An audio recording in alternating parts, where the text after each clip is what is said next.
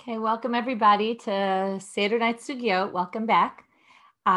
Today's shir is sponsored in honor of Leah Caroline's birthday, in appreciation of myself and everyone at Hadran for their guidance this past year, making the study of Talmud much more accessible, and also blessing all the women learning here today with abundant health, joy, and success in their Torah study. Thank you, Leah Caroline. I want to now, on that note, I want to just mention that we're 6 weeks into the course already. We have 4 more sessions after tonight. And I wanted to, we made a survey. We'd like everybody who's joining the course, whether online or whether on Zoom with us, we'd like you to fill out the evaluation already. A lot of people filled it in, and it's great to get feedback. It's really important to us, especially because it's a Zoom class and everything is a little bit more distanced. It's nice to hear from people, and also it's an online course, so it's good to get feedback. So please fill it in. It should be a very quick survey. We made it as simple as possible, and give us your feedback. Okay, today's topic, we're going to be learning, I will pull it up. We're going to be learning about Karpas, okay? Even though it's not really about Karpas, it's a bit of a misnomer, as you will see. So we're going to start, I'll just review quickly. This is the page of the Gemara, just so you remember what it looks like. In the English, we put the first page on the left-hand side, even though really it's the reverse. So we're starting on Kuf Yud Dalid. Okay, we're skipping a bunch of pages. We're moving on to, actually, when we're at the Seder right now, the Mishnah is going to talk about what foods do we bring to the table. So we're going to start at the Mishnah. If you look here, I'll make it bigger on my screen. You can see the words Mem Taf Nun Yud in the middle of the Gemara. Again, this is a page of Gemara. The center is the Gemara. The commentaries are on the side. You can see the Rashi is at the top. The Rashbam is at the bottom. In most Gemaras, there is no Rashbam. It's kind of unique to Masechet Pesachim.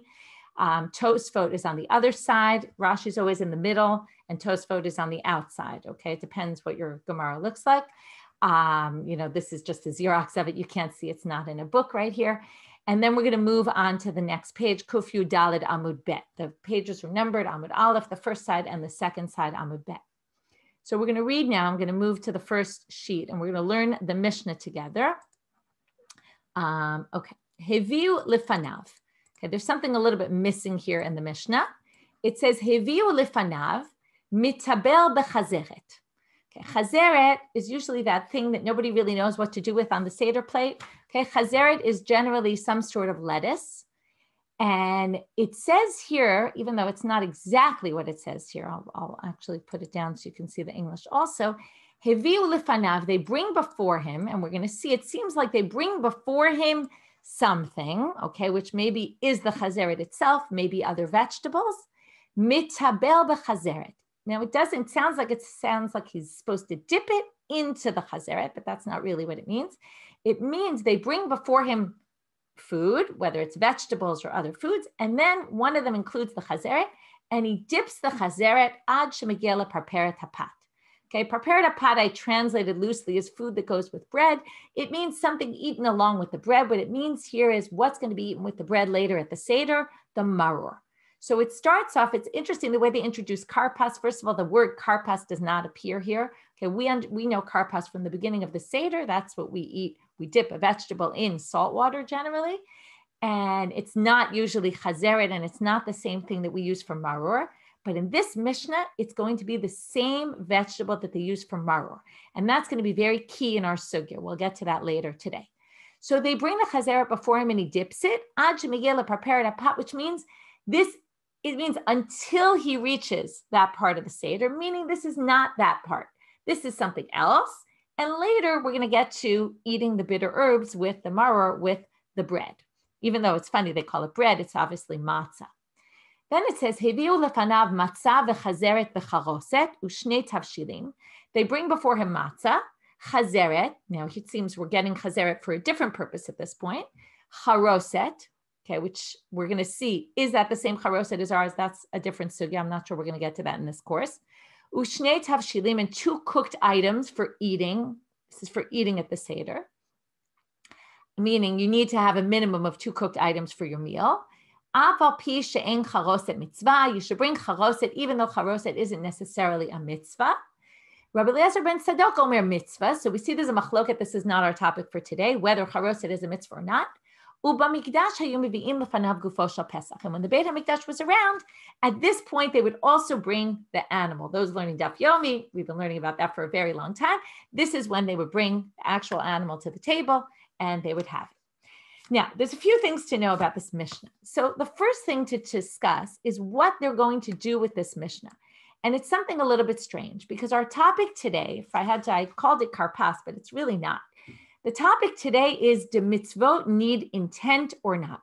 It's a very fascinating topic. It's a topic that comes up in a bunch of different Sugiyot in the Gemara. And it's a question, which is a really very basic question. Do you need to have intention when you're doing a mitzvah?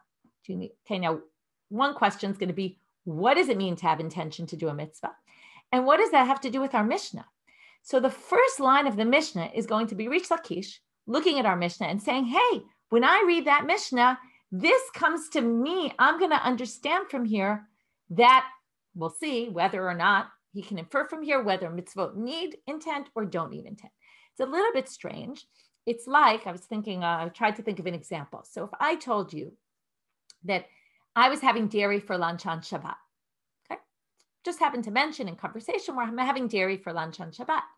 Now one could listen to that and say, hey, I can infer from here that Michelle's family must be vegetarian because why else would they be having dairy for lunch on Shabbat? But on the other hand, it's very common where I live that people do actually have dairy for Shabbat, right? When I grew up, nobody did that, but here it's actually very common. And it's hot where I live, and sometimes dairy is just lighter. And there could be many other reasons why I said I'm having dairy for Shabbat. Maybe I wanted to scare you away and I didn't want you to come for a meal. So there's all sorts of reasons why somebody might say that. So again, the Mishnah, what Rish Lakish is going to say is the fact that the Mishnah says these words, I'm going to assume something, okay, about mitzvot and needing intent.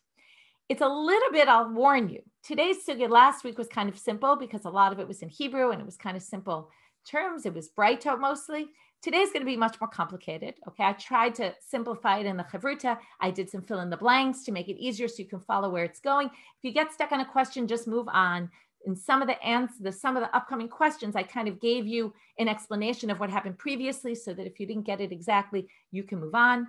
And before we break for Chavruta, I just want to say a few basic things, which is number one, ideally, if your Hebrew is reasonable, always try to do the Hebrew and only move to the translation when you need it.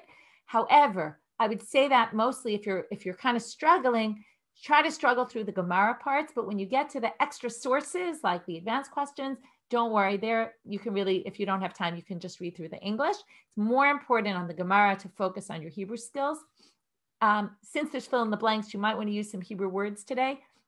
If you do, you need to open, if you're using it on the PDF with the designed copy, then you should open it in like Adobe Reader or some sort of PDF reader so that you can write in Hebrew. Otherwise, it'll be hard to write in Hebrew.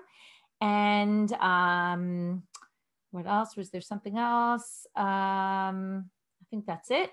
And okay, so the main thing you have to remember before you start Chavruta today is that in the Mishnah, there were two dippings of Chazeret, okay, just to refresh it. So we saw Chazeret was dipped in the first one, and then they brought Chazeret to dip later for the maror, okay? I didn't specify this, but let me make it clear that the Chazeret that they're bringing later was to be used for the maror, okay? So we have basically Chazeret in the beginning for Karpas and Chazeret later on for maror, and that's where Rish Lakish is going to go off. The last thing I want to point out before you go to Chavruta is just about the class in general. Since we've already done 6 classes, I want to kind of take a perspective and just talk briefly about the goals of the course and how I know we have a diverse group here of all different kinds of levels of Gemara skills. And I want to just remind everybody that even though this is a beginner's or not necessarily beginners, but a skills class, you shouldn't feel that you're going to walk out of the class gaining lots of skills, because learning Gemara is something that takes many, many years and a long time. And the expectation of this is that we're just starting and we're getting started, and we're going to give you tools and we're going to give you pointers. And over time, we'll have more courses like this and we'll help develop your skills. But there shouldn't be an expectation that after 10 classes, oh, great, now we have all our skills and we can learn Gemara on our own. So I just want to calibrate expectations in terms of you feeling that if every class you feel like you came out gaining some new understanding of something you didn't know yesterday about the Gemara, then already that's a big accomplishment. So these are baby steps, and we have a long way to go with our learning Gemara, and I'll be here for the long term with you, and we will progress over time. Okay.